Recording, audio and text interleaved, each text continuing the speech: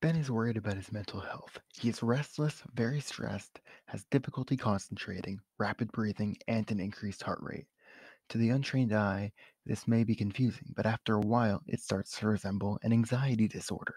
Anxiety disorders are intense feelings of stress that last for long periods of time, affecting your mental and physical health.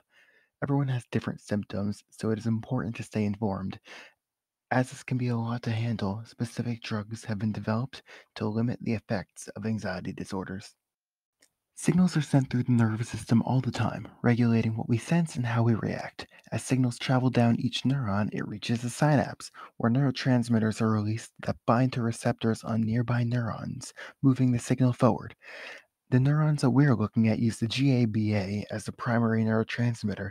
These GABA neurons are believed to be found in the amygdala and hippocampus, where they modulate anxiety responses. The more signals they stop, the less anxiety you feel. Because they are inhibitory ionotropic receptors, they bind with other neurotransmitters for very short periods of time and allow negatively charged chloride into the cell, which hyperpolarizes the membrane, making it hard for signals to get sent through. This is where our drug comes in.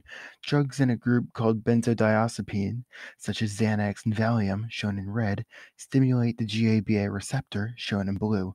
When this binds to the allosteric site on the receptor, it prolongs the binding of GABA, shown in yellow, which in turn increases the number of chloride ions entering the neuron, stopping signals of anxiety from getting through. Now that Ben has his medication, he can finally relax stress-free. To make sure your friends and family are getting the help they need, it is important to stay informed about all the ways anxiety and other mental illnesses can present themselves. If you believe someone is struggling, don't worry. There's always someone to help just a phone call away.